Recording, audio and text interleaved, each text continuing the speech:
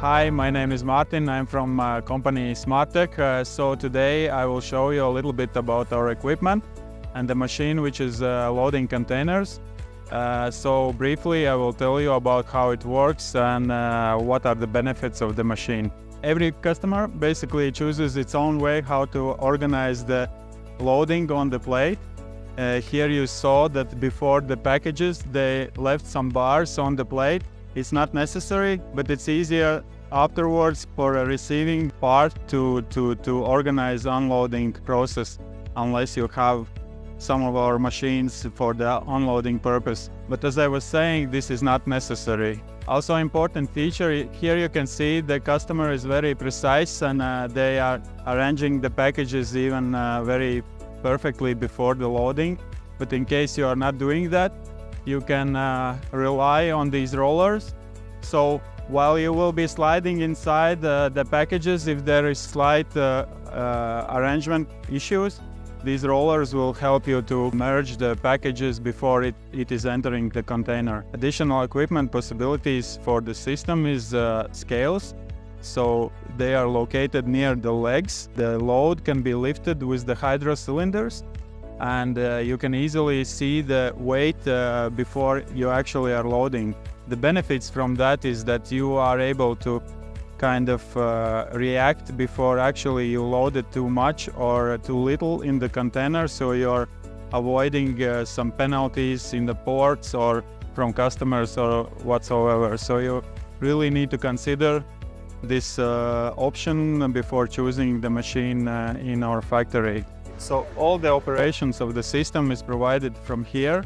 There is only one person necessary who is capable of loading providing the whole process. And basically here you can see the operator just recently loaded the packages on the system. Now he's entering this information in the system, and after that container comes, basically this is his working area. And what he will be doing, he will turn on the hydro station in order to operate the machine and adjusting it before container is approaching. So if you take a look on the legs, for example, you will be able to move the machine left and right or up and down, for example. So that will help you to connect with the container. After the connection is provided, the operator will turn on the plate sliding, and the product will go inside of the container. After that, the bar from up here, also with the cylinders, will be lowered down and hold it inside of the container in purpose to pull out the plate. It's also very important that we have on each system we have a GSM router, so in case some kind of errors or issues are happening, so we are able to connect immediately just by a phone call and to see what is happening with the system, with the automation, and what kind of problems and how can we help you remotely. So before container comes, each time you should be really make sure that the container floor is fine. So in case some screws or something, just you can use some hand tools, angle grinders to remove it, or refuse to receive this container or something like that. So, but the floor should be in optimal condition. After that, basically the driver is taking the path for connection with the system, and the operator is giving to him some signs, so it's easier for him to just make it more efficiently and fast to connect. Here you also can see how he's using the manuals for adjusting the system before the connection. So visually he's kind of looking where the pins are going and moving left and right. And if the truck driver is skillful enough, so the connection is possible to provide from first time, no problem.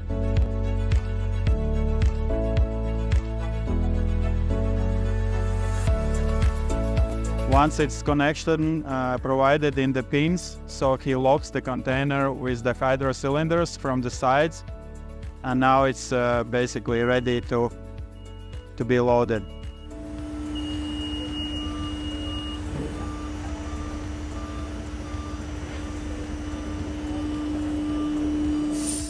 Overall, one container loading takes cycle time is 5 minutes. So you can imagine the efficiency comparing to other ways of loading. The heart of the system is located behind the system.